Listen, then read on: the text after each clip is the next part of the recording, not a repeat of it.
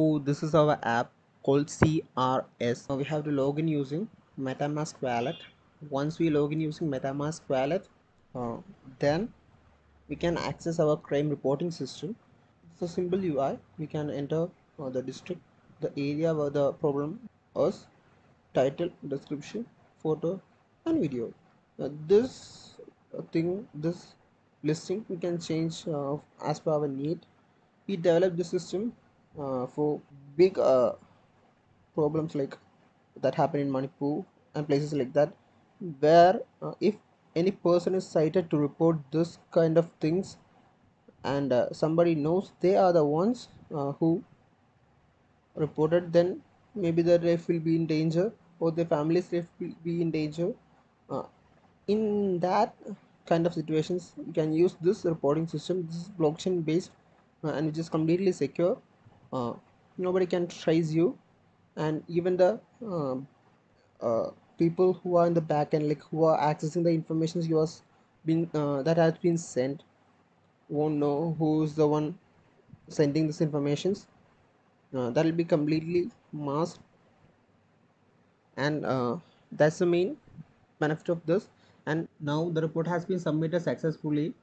uh, this report will be sent to blockchain, and then from that, and this is the backend dashboard. In this dashboard, we currently only one report has been reported. The report that has been reported by me just a few seconds ago. We can see the report by just clicking on the report tab and selecting the report ID. So here is the report we reported earlier with the district Ernakulam and place Alua.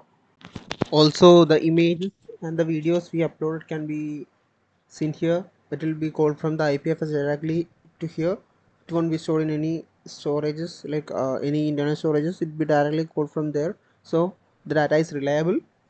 So the next part is access. Only the authorized person can access the entire thing. After that, if he want anybody to access this, he can give access using grant access tab, where he just have to put the public ID of the MetaMask wallet of the person who he wants to give access, and just approve the contract. Then it will give a message uh, that will show it successfully granted the access. We can see in the remix where we deployed everything. There are two MetaMask IDs who has access right now. This is the remix tab, remix where we wrote the contract and deployed it. This is the entire contract, and this is the contract address.